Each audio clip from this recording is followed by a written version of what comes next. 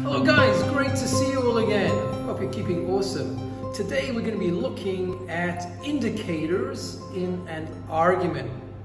So there are always two, and the first one is a premise and the second is a conclusion. So we're going to be looking at these two today. Premise and conclusions in an argument. Alright, awesome. Well, let's get into this. See you soon. Argument indicators. Well, these are words that indicate a premise or conclusion.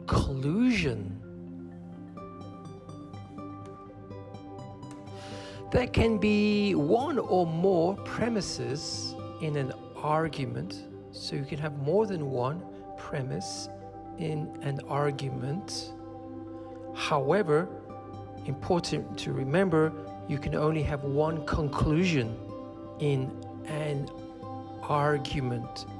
So just one conclusion in an argument. Okay, let's move a little bit further.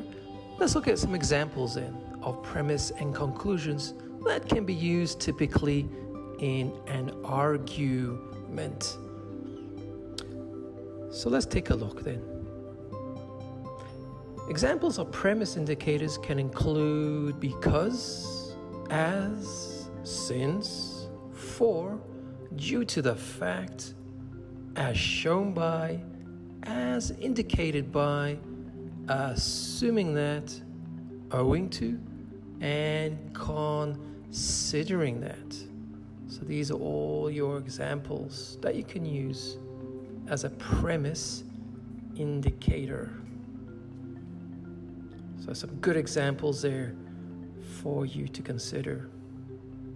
Now let's turn to some examples of conclusion indicators.